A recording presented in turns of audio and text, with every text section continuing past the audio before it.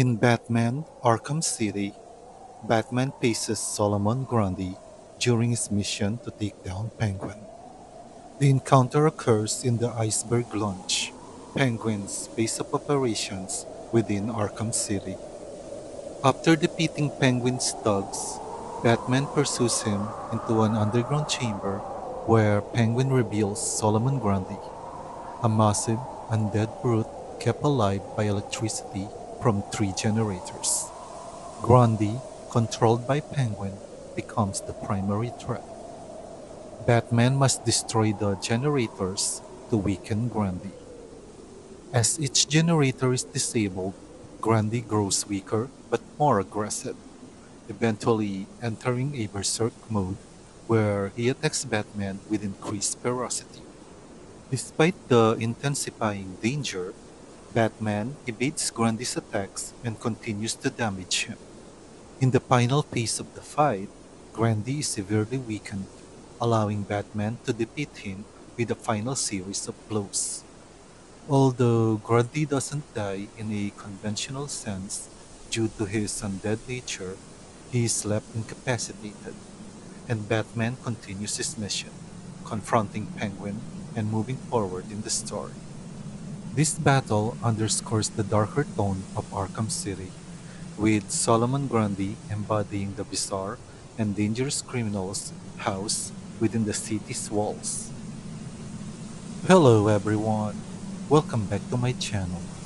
In today's video, we'll be taking a closer look at the McFarlane DC Multiverse Batman and Solomon Grundy 2-pack, inspired by the Arkham City game. If you enjoyed this video, please don't forget to like, share, and subscribe. It really helps support the channel. Now, let's dive into the review and I hope you enjoy.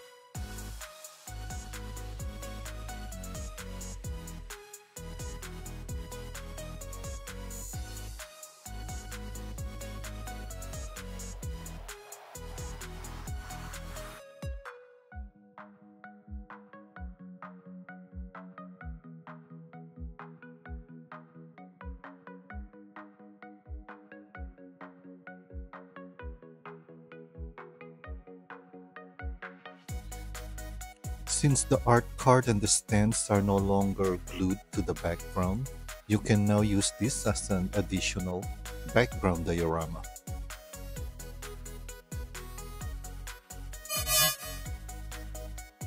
Solomon Grundy scales at 8 and a quarter inches or 21 centimeters.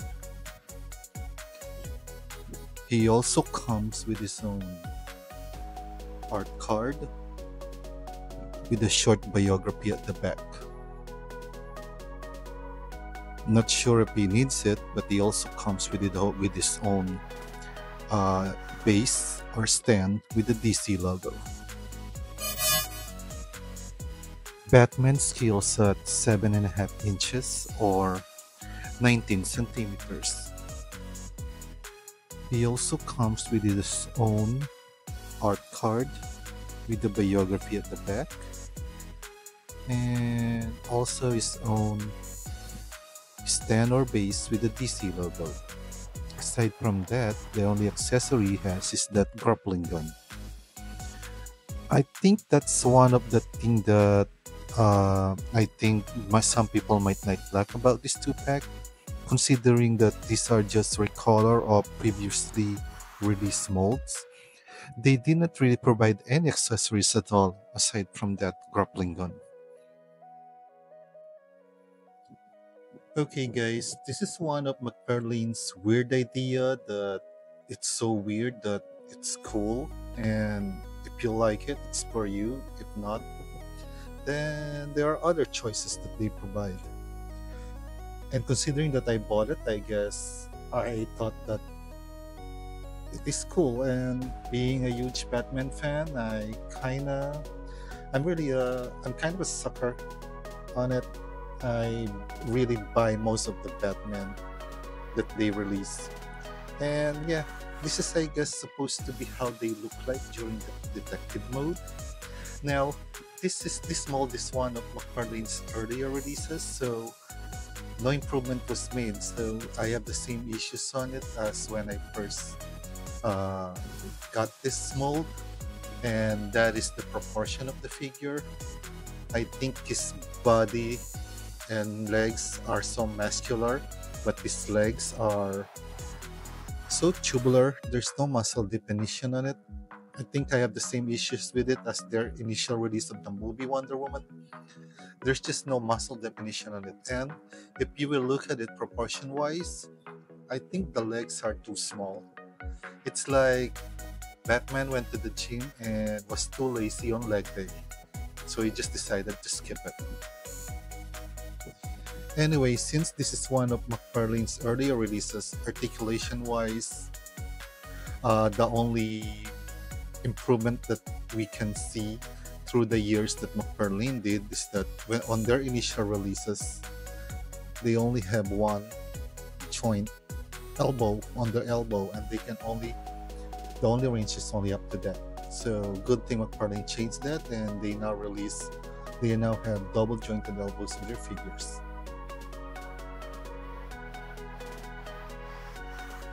Now for the main reason why I bought this two pack, this Solomon Grundy. Like you guys, I kinda also thought that it would have been cooler if this skeleton look is more like they just made it inside, like they gave it an inside skeleton so that you can see it through this see-through orange plastic. But let's face it, guys, this is one of McFarlane's group brainstorming on how they can reissue their previous mold in order to cut the regain costs on their molds, on their old molds. And if they will do that, which I agree would have been cool if the skeleton is inside, that would have been a completely new mold, and they would have just released it as a single release as a mega fig, and I'm pretty sure that would cost more. So this is, I guess, their alternative. Now, I have no problem with this one, them drawing the skeleton on the outside, but my problem is that they should have at least also do it at the back. So this is McFarlane being lazy again, putting the design on the front and nothing on the back. So when I saw this for pre-order, I was kind of hoping that it's gonna be a new mold for Solomon Grundy, because this mold is kind of too small. Well, unfortunately, guys, we still have to wait for McFarlane to do that, because this is the same old mold. But as I said, guys, this is one of McFarlane's group brainstorming on how they will reissue their old molds. And I agree that this is one of those weird ideas, but I think it's cool. Yeah, I actually like it. I like it. So it may not be for everybody, but I see why McFarlane keeps doing this, because because they thought that maybe there's still there's a market for it. And when I saw this, I actually looked at that Is this McFarlane's version of releasing their figures for Halloween, like Halloween version? But yeah, I guess I was corrected and was told that this is supposed to be how Grundy looked like during detective mode. It's been a while since I played that game, so to be honest, I don't remember it. Anyway, guys, articulation wise, nothing's changed. My complaint with McFarlane's, this is actually when I see with McFarlane's Mega Pig that they only give them a single elbow joint. Same thing as their new Mega Figs right now. Even that Bane single single elbow joint. I hope that's an improvement that they will do moving forward on their Mega Pig, because they are a huge mold, so why not give them double jointed elbows? Overall, this two-pack set can easily be a pass because, as I said, this is one of McFarlane's way of reissuing their old figures and thinking of weird ideas which they think will be cool that they'll sell. And yeah, and I'm thinking if this sells out, they will continue to do this kind of gimmick again to their other molds. But for me, guys, I honestly like them. I just like the color scheme. I like how these two would look on my display. But as I said, it is an easy pass for a two pack, and if you're kind of interested with them, maybe you can wait for them to go on sale. Anyway, guys, if you've reached this part of my video, thanks a lot. If you like my video, please don't forget to like, share, and subscribe. It will really help my channel. And as usual, guys, enjoy life and keep collecting.